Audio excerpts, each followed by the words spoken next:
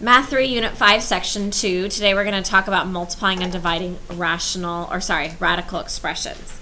So, we know how to simplify these expressions based on what we did yesterday. So, let's go ahead and just remind ourselves, what does it mean when you have a cubed root like this? How many do you need for a group? 3. And so I'd break this down to, what two numbers multiply to be 24? Okay, so you can hit 8 and 3, 6 and 4, whatever you choose, it doesn't matter. You'll still end up with the same answer. And then I know that 8 breaks down to 2 times 2 times 2. So I have one group of 2's and a 3 left over. With my x's, how would I write that out? Good, x cubed and x. So I have one group of x's and then one left over. And so when I write this answer, what does it become? It's just going to be 2x, and then we have the cubed root, and whatever's left inside, we multiply that together, and that stays inside. So we are left with 3x inside. So remember that anything that you circle just becomes one of whatever your circled group is. Okay? And also don't forget, if this is a cubed root, that you need to write a cubed root in your answer. So you'll notice on B, what type of root does that have? A fourth root. So that means how many do I need for my group? 4. Good. And so what two numbers multiply to be 64? 8 times 8. And then I know that each 8 is, good, 2 times 2 times 2. So I need 4 for a group. So I go ahead and circle those 4 2's. And I have 2 2's left over. You could box them up separately. You can box them together. Whatever makes the most sense to you. Okay. So from there, do I have any groups of x's? No, and so I'm just going to go ahead and box that because I don't have enough to make a group. And for the y's, I would write that as y to the 4th and then y squared, because those make 6, so I have one group and then I have 2 left over. So on the outside, what will we end up with? 2y, good, because we have one group of 2's, one group of y's, and then we have the 4th root, and we multiply everything together. That's left in a box, so 2 times 2 makes 4, and then we have x to the 3rd, y squared. And it's always a good idea to write your letters in alphabetical order. With the y to the 3rd, could you on y squared, y squared, y squared? You could, but you need 4 y's for a group. Oh, okay. And so that's normally whatever type of group I need, I usually write it with that as making one group. You could also write out all 6 of them. You could write out 6 y's and then circle 4 of them. Okay?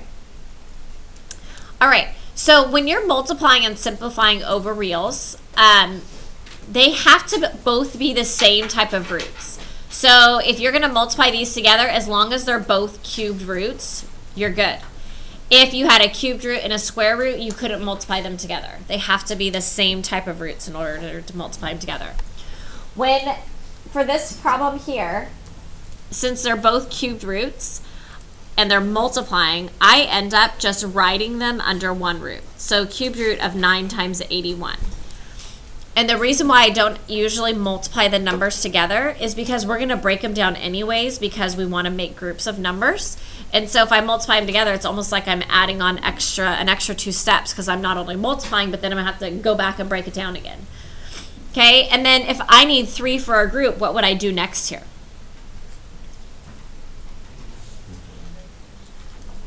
Yeah, break down 81, right? Because what is 81? 9 and 9. So by doing that, I don't even have to break these down any further, because do you see how I have 3 9's? Now, if you decided to break the 9's down into 3's, you could, but then you'd end up with 2 separate groups of 3's, which then when you pull them out and multiply them together, you're still going to get the answer of 9. So if you have larger numbers that make a group, it just makes less work for yourself, but you can do it either way. So this answer ends up being 9, and there is nothing left over. Do we have any questions there? Okay, So on this next one, the negatives can be kind of tricky. You normally should take those out first. Okay, and so this would be a negative and the cubed root of 20 times a negative and the cubed root of 50. Well, when we're multiplying these together, you would multiply outsides and outsides as well. So two negatives actually end up making a positive. So we know it's going to be a positive, and now I'm going to write this as the cubed root of 20 times 50. Now, sometimes it's easier to multiply the numbers together. Sometimes it's easier to break them down, whatever you decide you want to do. So if we're dealing with the cubed root, how many do I need for a group? 3. And so if I break down 20, what does 20 break down to be? 5 and 4. And then 4 breaks down to 2 and 2. With 50, what does 50 break down to? Okay, 5 and 10 or 25 either way. And then 10 breaks down to 5 and 2 or 2 and 5. So even though my numbers aren't all together, I sometimes will just circle and connect them. So those 2's make a group. And then with the 5's, do you see as well, those 5's make a group. And do I have anything left over? No. And so when I bring out each of those groups, what does my answer become? 10. And there's nothing left over. Is anybody confused or have questions for me? Yes. When you have problems like that with just numbers, do they usually just break down like this So into one number? do they usually just break down to one number? Not always. No. Okay. Let's move on to C. So this one, when we're multiplying, we are distributing root 2 to each of these terms. So root 2 times root 18, I can write that as root 2 times 18 under the same root. Okay, and then we have root 2 times 5. How would I write that? Good. Plus 5 square root 2. Is everybody good with that? Okay, so next we want to simplify this. Okay, and so what would I break 18 down to? And then 9 breaks down to? And how many do I need for a group here? Just 2. So we have a group of 2's and also a group of 3's. So what does that end up becoming? 6. So I have 6 plus 5 root 2. Now, if both of these were root 2's, if they had the same root at the end, I could add them or subtract them together. But since this number is a 6 and it doesn't have a root and this one does, we can't add them together. They have to be like radicals in order for you to add them together. Okay, any questions on that one? Okay, D. What happens when we have a negative under a square root? We bring it to the outside, but it becomes a what? An I. And they want us to only multiply and simplify over reals. And so is this going to be a real number? No. And so we're just going to write no real solutions. So because they only want real solutions, we don't have to go any further on that one. Okay, on the next one, do you notice anything about E? Yeah, one is a square and one is a cube. So can I multiply those together? No. And so this answer is in the simplified form. You would just write it as the square root of 3 times the cubed root of 5. That would be simplified as far as it could go, or you could say cannot be simplified if you want to. These two answers are different though, because this one doesn't have a real solution, and so that's different than this one, because this is a real answer. It's just you can't go any further. Okay, and if you notice F, yes? So like if both radicals were negative, would it still be no real solutions? Yes, because remember how I said you need to take negatives out first? And so if you took each of the negatives out, you'd end up with an I. Actually, then you could go further on it, yes. Because then we know that I times I ends up making a -1. So yes, you're correct. Yes, yes. Okay, do you guys notice something about F? So I don't think we need to do it. What about you guys? Okay, yes. So for E, you just leave it how it is. Yep. Or you could write cannot be simplified further.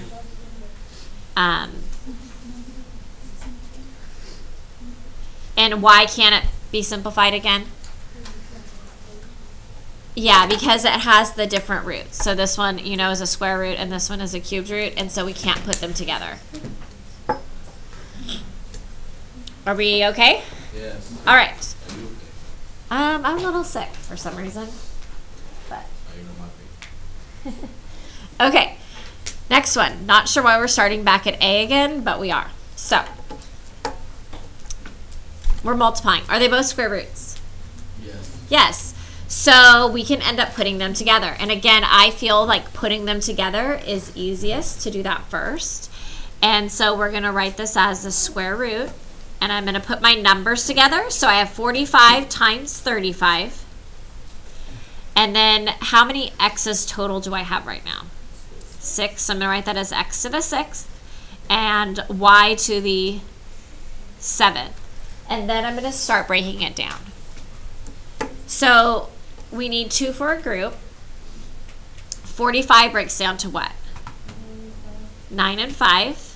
And then 9 is 3 and 3. So I have a pair right there.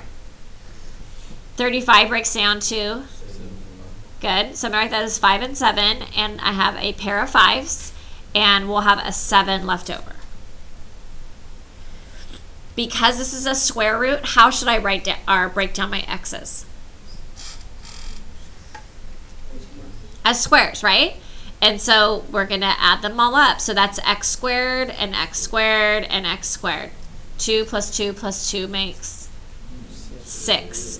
And so we end up with 3 groups of x's. How will I write out the y's? Good, the same way. And then we have 1 left over. So 2, 4, 6, and then 1 left over. So we multiply everything together and bring it to the outside. And so my number that I bring out will be what? 15. And then x to what power? Good. And y to the 3rd. And then left over inside is going to be, good, 7y. I always like to go through and highlight any of my boxes because sometimes you kind of get lost. So 7y is correct. And that's my answer. Okay. On B, can I put these together? Yes, because they are both cubed roots. Good. So we multiply the outsides together. And so what does that end up making? -2. And then we have the cubed root of 2 times 15. And it's going to be x to what power?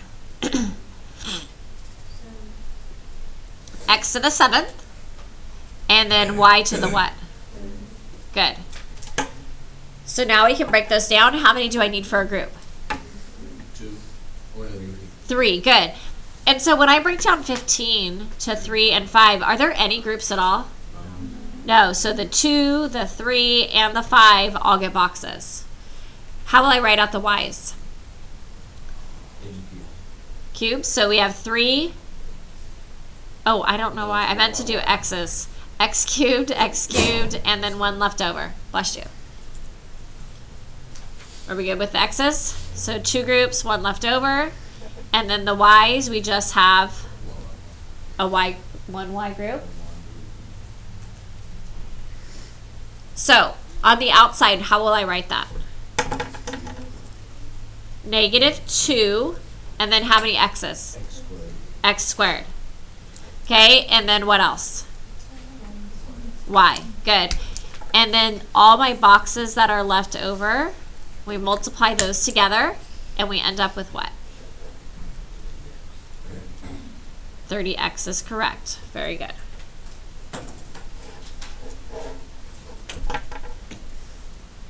How many are you going to need for this next one on C? 4. 4. Okay, do you guys want to give this one a try on your own? Okay, give it a try. First 3 to get it right, get a candy. So raise your hand once you have it.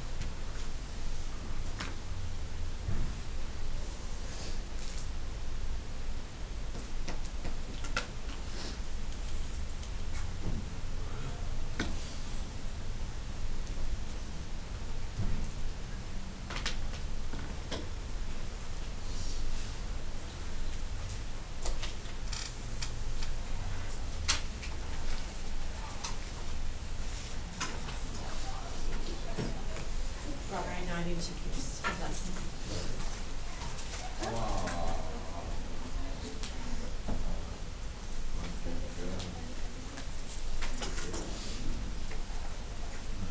Good. I got it.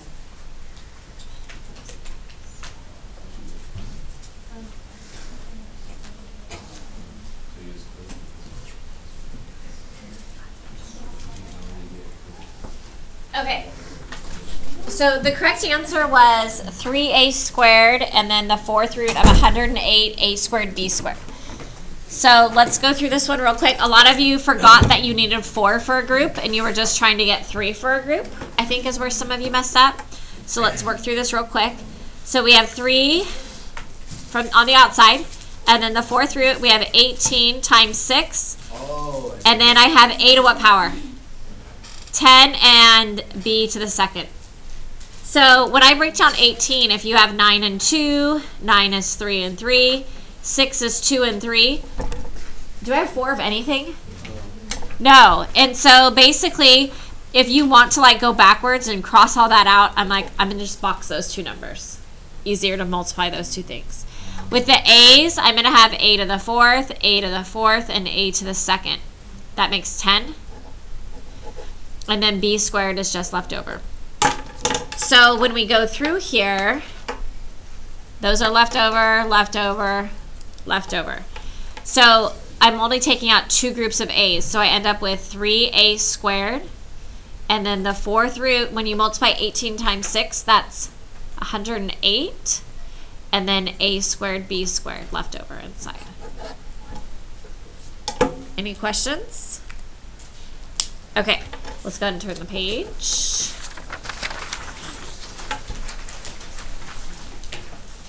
So this next part is dealing with division. When you have 2 roots that are dividing or written as a fraction, if both of the numbers are under roots, you can reduce them. So I always start by reducing because oftentimes it makes the problem easier. Okay? Another thing it says is to rationalize all denominators. Do you guys remember what that means? Does that sound familiar to any of you? You just can't remember what it means? So rationalizing the denominator means that you cannot, let's just write this out, have roots, bless you, in the denominator.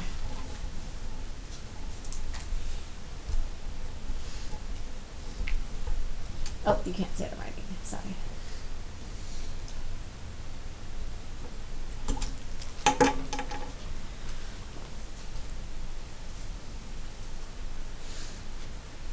So on A, do you notice can 2 in the square root of 50, can those reduce at all? 2 can divide evenly into 50, right? So when I reduce 2, that becomes what? 1. And when I reduce 50, it becomes 25. Do you guys know what the square root of 1 is? 1. And what's the square root of 25? 5. And there's your answer. Okay. On B, I can't reduce anything there. Okay, but the issue here is that I have the cubed root of 7 in the denominator. So we have to rationalize it. How many 7s would I need in order to make a group of 7s so that I didn't have a root in the denominator? I need a total of 3. So right now I have 1. So how many more 7s do I need? 2. You guys are so intelligent. Okay, so in order to rationalize the denominator, I'm going to multiply the denominator by the cubed root of 7 times 7. But in order to make it fair, exactly. So we're multiplying the top and the bottom by the cubed root of 7 times 7. Because if I were to cancel this all out, see how it would just reduce to be 1? Do you guys agree with me? Mm-hmm. And so we're basically just multiplying by 1, which is okay to do. We can multiply anything by 1 and not actually change the problem. But by doing this, we are rationalizing the denominator. So notice how there is a group of 7s. And so my denominator now is what? 7. On the top, what does it become? Good, yeah. And 7 times 7 is what? 49. And you can have a 1 in front if you want to, but we know that there's a 1 there even when I don't write it. Could I reduce these? Yes. No. Why not? They're not both in roots. Okay? And so this ends up being your final answer, and you have rationalized the denominator. Okay, do we have any questions there? Okay. Can I reduce anything on C? No, why not? Very good. They're not both in roots. Now, I notice that this is what type of root? A fourth root. So how many do I need for a pair? 4. Now, you could do this different ways, but I have found that, so I don't have to reduce at the end and do a ton of work, I would break this down into simplest form right now. So 12 would break down to what? 2 and 6. And then 6 breaks down to 2 and 3. Okay. So what I'm going to do is rewrite this. So I have the fourth root of 2 times 2 times 3. And then on top, I have a 2. Is everyone okay with that so far? So based on what we know, what will I need to multiply the top and bottom by in order to rationalize the denominator? How many more 2's will I need? 2 more 2's. So I'm going to go 2 times 2. And then how many 3's?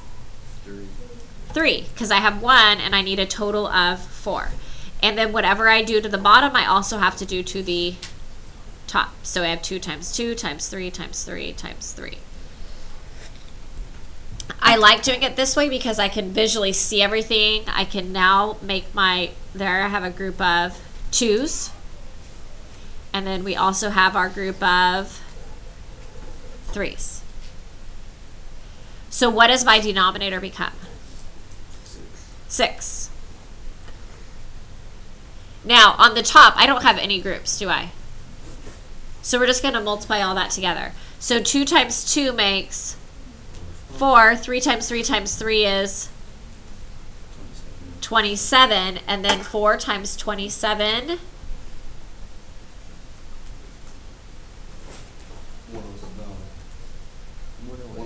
108 is correct.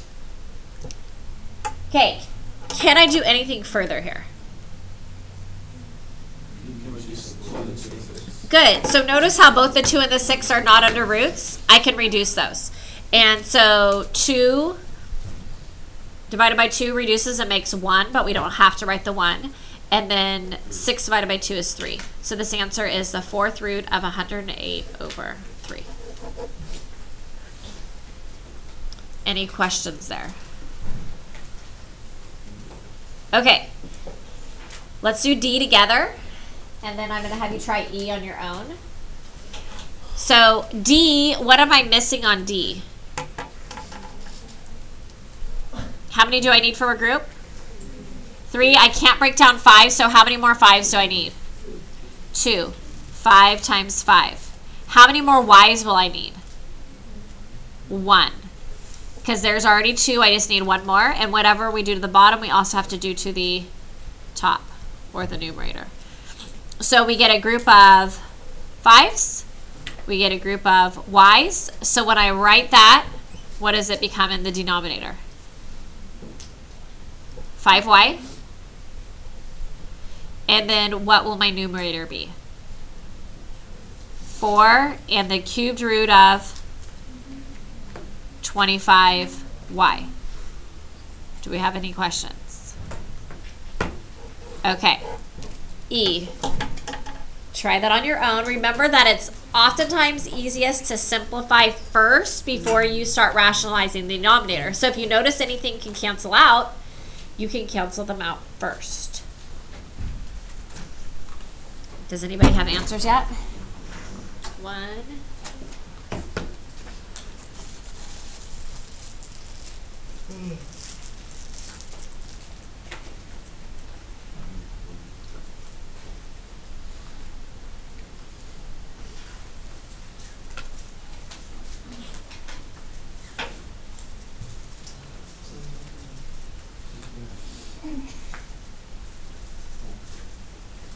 Okay, so he's gonna.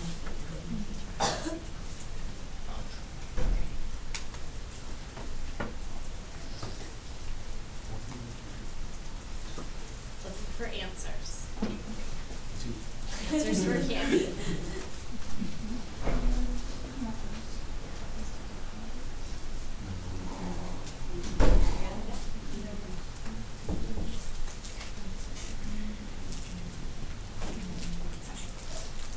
So what reduces first?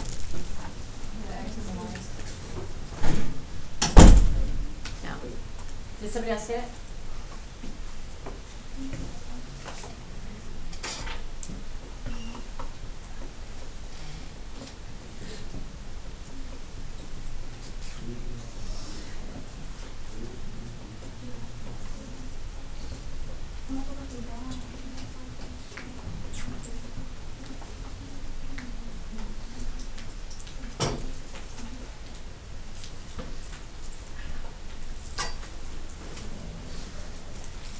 Okay.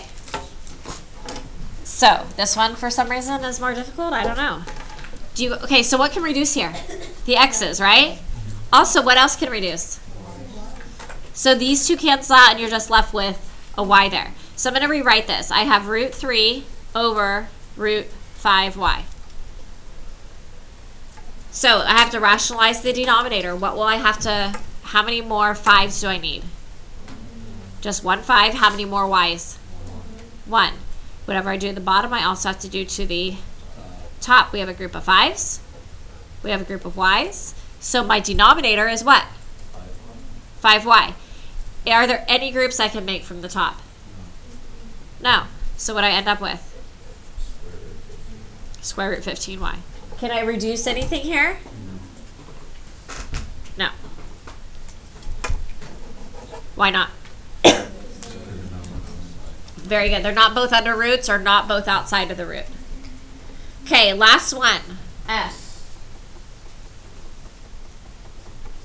Can I reduce anything first? Yes. Okay. So looking at the numbers, 12 and 10, what do those reduce to? 2 and 5. 6 and 5, right? Dividing by 2. Good. Oh, okay, yeah. Okay, what happens with the A's? 1A cancels out, and this becomes a what? A squared, or A2. Is that okay? And then what happens with the B's? This one cancels out, and what happens with the top? B squared. Good. And then here the C's cancel out, and we end up with just a C on the top. So I would recommend rewriting this. So on the top, I have the cubed root of what?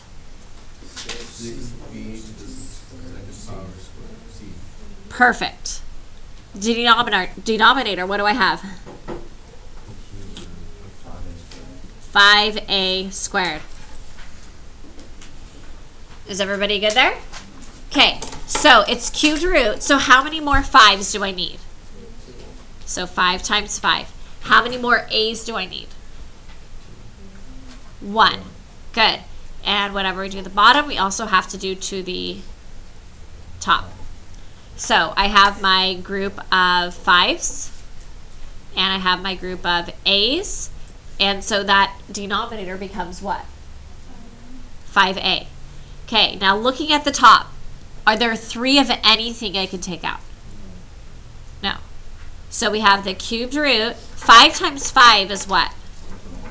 25. And so I have to multiply 25 times 6, which is? 150. Very good, 150. I think about 25s and quarters, so if you had 6 quarters.